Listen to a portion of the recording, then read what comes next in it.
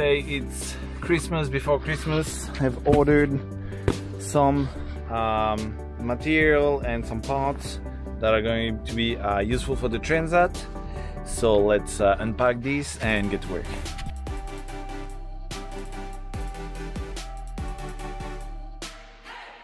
So here you go. Inside there I have some jerry cans. These I'll need for the Transat. I already have a few for the pre-races I've done, but obviously the race being longer, I need more water storage.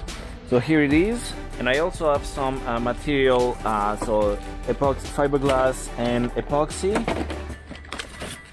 like that, because I'll be doing some fiberglass project soon.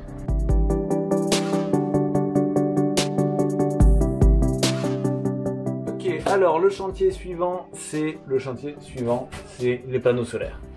Well, in this video I'm speaking sometimes in English, sometimes in French. It's a bit all over the place. You can turn on the subtitles in that corner there. It's the CC button, and then you go onto the small wheel looking like button, and then you choose English or French depending on what language you speak. And that's it. Enjoy the video. Du coup, panneaux solaires, il vous faut des panneaux solaires.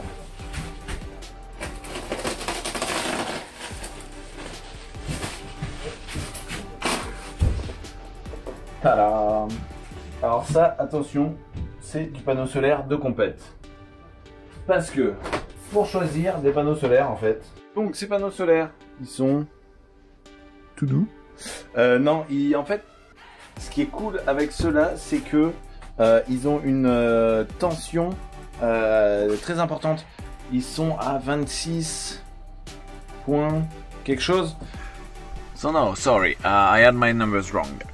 When you choose a solar panel, you're going to look at different things. First, the nominal power, of course, how much watt they're gonna produce, the more the better. Then you're gonna look at how much amps they produce. These in that case are quite good. They're at 6 amps, so that's really good average. Then of course you're gonna choose if you want like flexible modules or not. This depends a bit on your constraints, more in terms of where you're going to put them, either it's on a bimini or on a notch at the back of the boat. That's up to you. And then you need to look at something that is, I think, really often disregarded, is the open circuit voltage, which is UOC, I think. And that open circuit voltage is what the solar panel produces when nothing is plugged. And basically anything above 22.5 is going to be really good.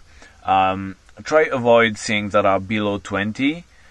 And yeah, better if it's above 23. These in that case are 23.5, which is really good. And it's basically how much range your solar panel will have in terms of charge, when it will be charging and when not.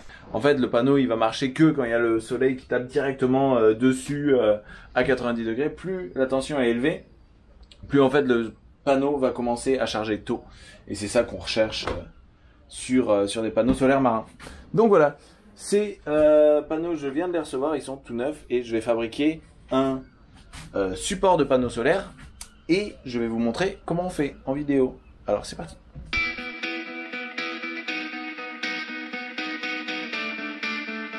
Le premier ingrédient dont vous avez besoin, c'est des plaques de mousse comme ça.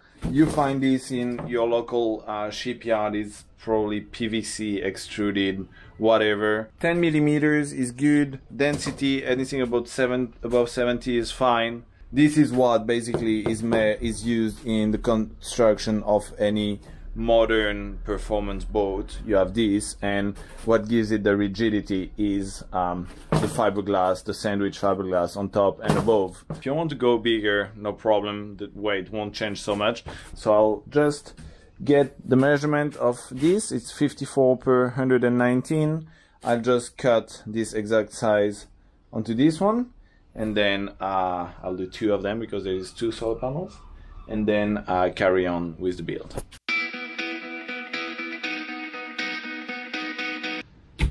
Okay, first step to prepare the glassing is, now that I have my foam pad, this is going to be the pad for the panel. See, this is really light. I don't have a weight, but that's probably around 300 or 400 grams. I have my pad ready. I'm going to cut the fabric to the right size. These 3 I already cut it. The idea is just I need 4 of them because one on each side, sandwich both the foam pads. And well, at the moment I received these from SVB. They're actually almost the right size. It can also happen that it comes, if you order more quantity, it can come in a roll or something. But anyway, it's just the same. Just lay it onto your panel. There you go. So you want to maybe keep 1 centimeter maybe around, so it's easier to trim it afterwards rather than missing a centimeter or so.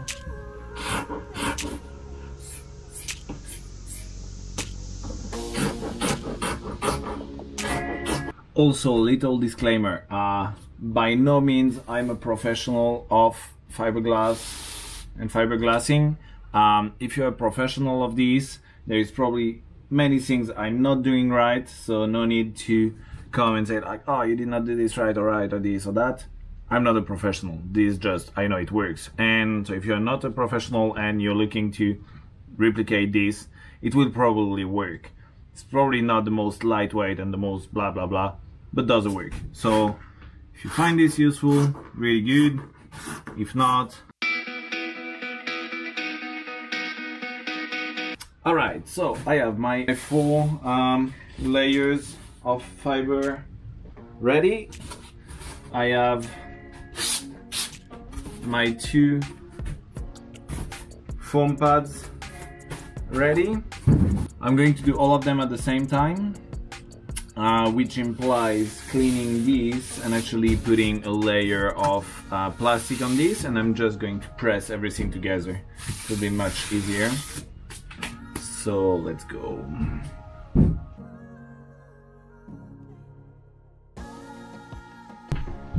Okay, I think I have everything ready. I've also cut some pieces of plastic to put in between the pads. I'm going to mix some resin and go for it. So now I have 300 grams. I have something in between 3 and 4 square meter. So of 300 grams, that's almost 1 liter of resin. So what I'm going to do is probably do a first time like 300 and go for it. I'm using one of these.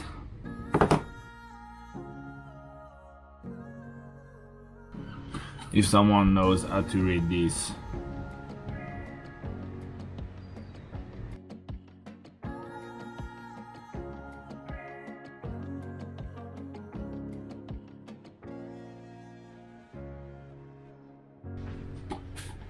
Okay, I think I understood that. 5 to 1, A until here, B until here. So let's go.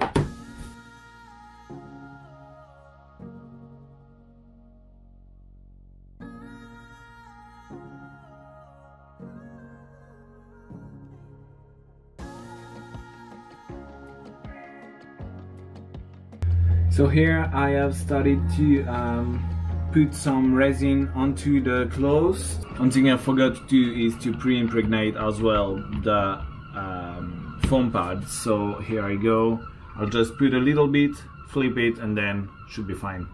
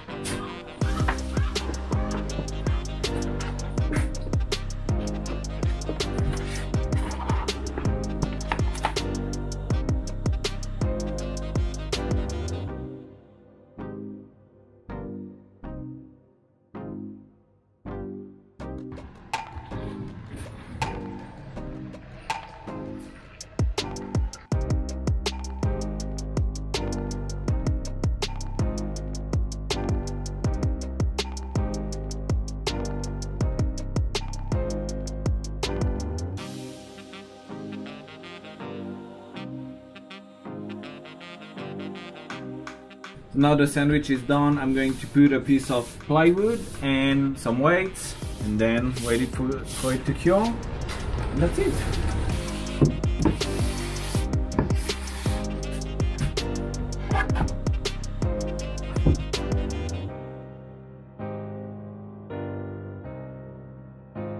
En fait, l'époxy est assez rapide, donc là ça a l'air d'être bon pour les panneaux. Je vais les démouler gentiment.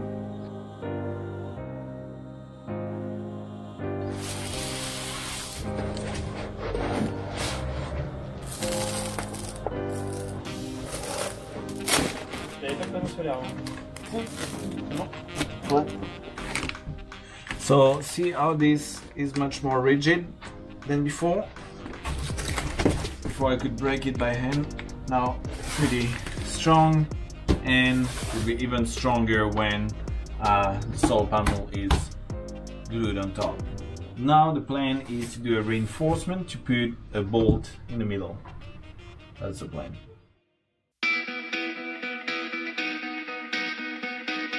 Okay, so now I marked the center. The idea is that this is going to be the bolt in the middle. I'm going to drill a much bigger hole. This is about 2.5 centimeters, something like this, so I can put resin and putty around, so because the inside of the foam is not strong, the idea is to create a strong bond around the screw.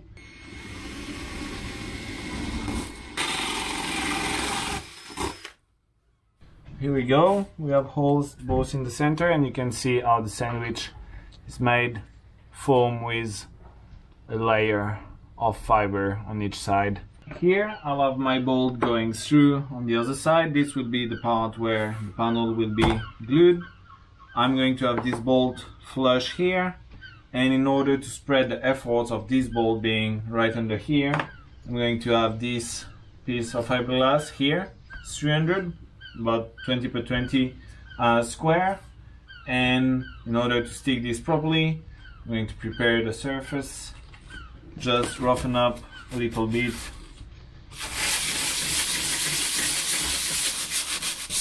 So now what I'm going to do is put this into place here and then flip the panel, so I make sure that I have some plastic onto the other side, and this will be the bottom.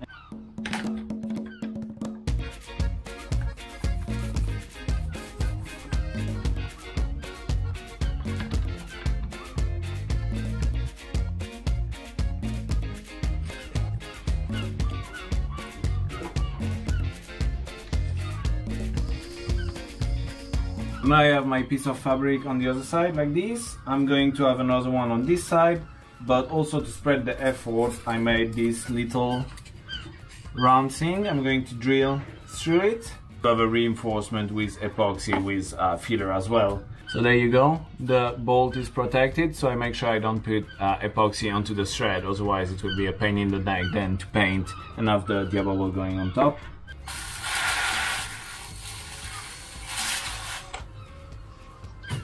So there you go, you have a hole, and they're gonna fit like this. I'm going to put putty around it.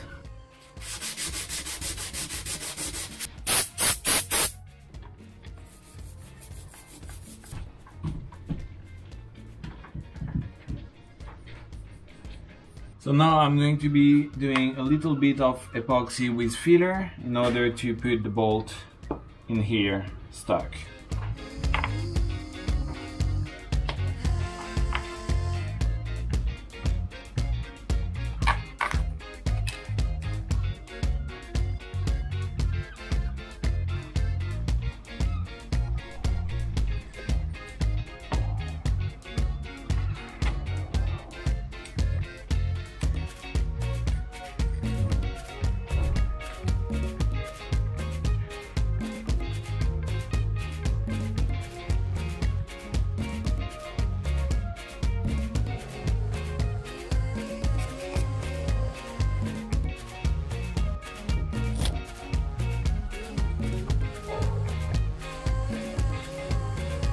So now I just finished to top up the hole around the bolt. And now that the bolt is ready and the reinforcement has been done, final thing is to put the last layer onto this. Just do a little hole in the middle. To make the hole, you just need, you know, to push the fibers a little bit aside.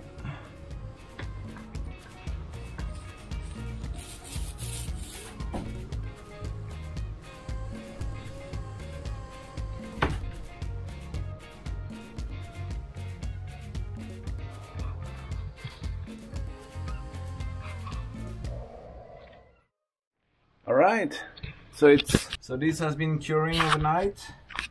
Now just left to remove this.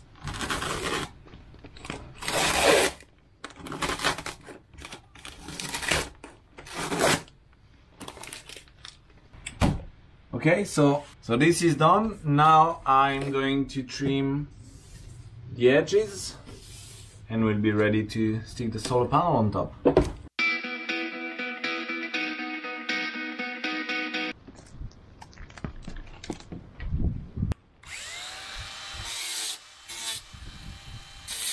Maybe I need a change of strategy.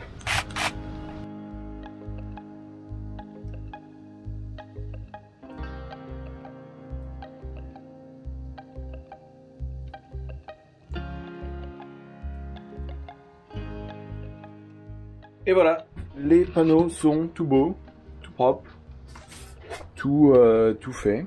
Donc maintenant, ça va être la dernière étape, juste de le coller. Donc le 6K, alors celui-là je sais pas exactement, mais c'est à peu près 70 kg par cm². Je sais pas si vous vous rendez compte de 70 kg par cm² ce que ça fait. C'est très costaud. Du coup, pas besoin de trop s'énerver quand même sur le 6K. Faut en mettre assez, mais quand même pas trop s'énerver. C'est parti.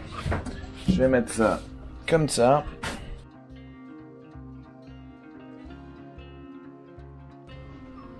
Donc voilà, mon 6K est mis. Quand on met le 6K, faut essayer de ne pas faire un rond par exemple ou un carré, parce que du coup ça renferme de l'air dedans. Et du coup ça pousse le 6K sur les côtés. Donc que des trucs où c'est ouvert, où l'air peut s'échapper sur les côtés des cordons de 6K. Et maintenant, pour arriver à pas se rater. Ah, moustache! Ouais. Qu'est-ce que t'en penses? Vas-y, tu m'aides à le centrer, à la limite. Putain, j'arrive pile à l'heure quoi. Ouais. Bah, je décale un peu vers moi là. Là j'ai 0,5. Ouais, bah 0,5 aussi. Il devrait y avoir 0,5 en latéral aussi à peu près. De chaque côté? Ouais.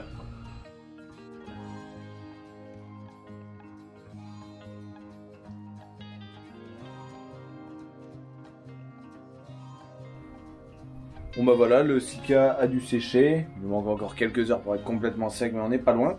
Il manque la touche finale. Tac. Le petit diabolo qui va bien. Hop.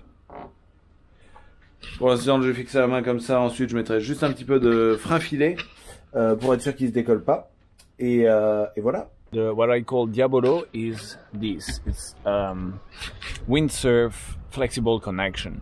This is just a 8mm bolt that you can plug onto anything. So on the Mini, for example, it's a carbon pole with an 8mm nut inside, and that's it. You just screw it into it. But then whatever your boat is, whatever you want to put it on, you just need an 8mm bolt to mount this flexible mount. As simple as that. Et maintenant, je vais enlever tous les bois. Et voilà, un beau support de panneau solaire. Pac. Maintenant, il n'y a plus qu'à le visser dans son support. Y ajouter des petits dinémas aux quatre coins pour qu'il s'oriente bien et le mettre à l'orientation qu'on veut. Okay, so regarding the lines for the solar panel, there is two kinds. There is those ones here that are holding the panels at the four corners. And these ones you can use 3mm Dyneema. You tie this to either the end of the solar panel or to a small Dyneema loop. So the way I run those lines is that it's attached here at the corner. I have it going all the way down to a loop here, put it through the loop and then back up here. But then instead of attaching it, I use the constrictor effect on those lines. So I use one of these needles, no idea how they're called. You put it in there, push it over maybe 8-10 centimeters. You put the end of your Dyneema in there and you pull it in all the way, there we go, to the other end. Now you don't need the needle anymore, you just pull and that's it. Basically it's now done. As soon as there is tension under these, the more you pull, the more the cover goes around what's now the core and it pulls. In order to release it, you push the core, it opens. You can adjust the others to the length, the desired length, and now you pull again and that's it. Super simple process and way to do it, but super efficient and lightweight. And then I have also this bungee at the two corners. This is to avoid having the solar panel moving too much. Basically these mounts are lightweight and strong, but what they won't like is too much like side load and shocks. So that's why you need to have your solar panel properly holding onto its base. So yeah, pretty much these bungees here at the corner and lines here, super easy to set up. Et c'est fini. Donc voilà, il y a l'autre aussi que je vais démouler tout de suite. Mais du coup, la bonne nouvelle, c'est que en fait, ces panneaux, ils sont pas pour moi. Vous m'avez tellement parlé de ces panneaux solaires que j'ai demandé à SVB et à Phaesun, donc l'entreprise qui fabrique ces panneaux solaires. Voilà, eux. Je leur ai demandé s'ils ne pouvaient pas me filer un jeu de panneaux, que je fabrique des supports, et pour les offrir à l'un d'entre vous. Donc à l'heure où je parle tout de suite, je fais cette vidéo, je ne sais pas du tout comment on va organiser ça. Mais d'ici là, je mettrai un lien par là, ou peut-être dans la description de cette vidéo, pour vous expliquer comment participer au concours. Et puis bah voilà, un de vous récupérera ces panneaux pour son bateau. Donc voilà. Merci donc à nos copains de SVB et de Phaesun qui ont joué le jeu et qui vont du coup vous permettre d'avoir ces super panneaux qui sont hyper, franchement ils ont un rendement de ouf. C'est limite mieux que ce que j'ai à bord. Donc voilà, un ou une chanceuse aura peut-être ces panneaux à mettre à son bord. Donc bah voilà, allez voir les liens et puis bah, on discutera avec celui qui gagne. Bonne chance.